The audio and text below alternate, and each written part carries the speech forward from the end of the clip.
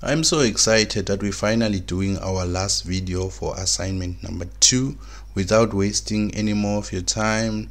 For those of you who'd like to contact us, please text us on that number. Please, if you haven't subscribed to our YouTube channel, please subscribe to get access to the latest videos the moment that we upload them. Okay, so question number 12, 13 and 14 reads as follows.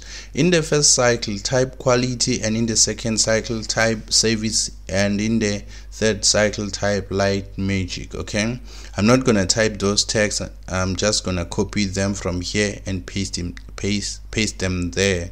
Okay, then I will have to change the smart art color to colorful range, accent colors 4 and 5, and then apply the 3D polish style. Then after that we have to save and close the document, exit Word, and then submit the file as directed. Okay, so without wasting any more of your time, let us just go to the document and implement these instructions.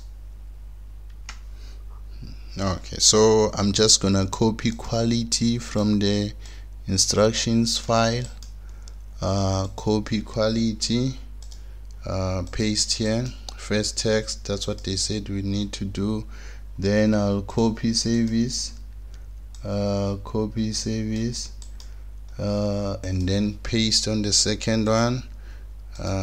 Okay, paste service, and lastly copy light magic, and then paste it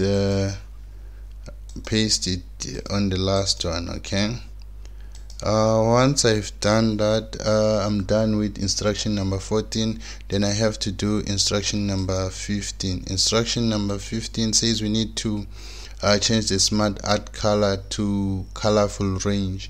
So you're gonna click on design, then you'll see colorful, change colors here.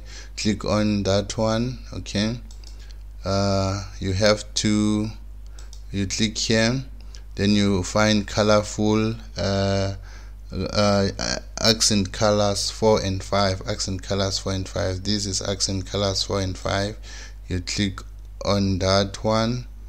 Okay, so yeah, that was color, right? Colorful. Okay, yeah, that's correct. Then accent 4 and 5. Then after doing that, you need to come here, and then you see this is 3D. They said we need to apply the 3D polished. Then you look under 3D. Is this polished? Yes, therefore polish is the first one. You click on that one. Then you done with the assignment as a whole. Your document should look something like this. Then you save this, and then you submit and get your 100%.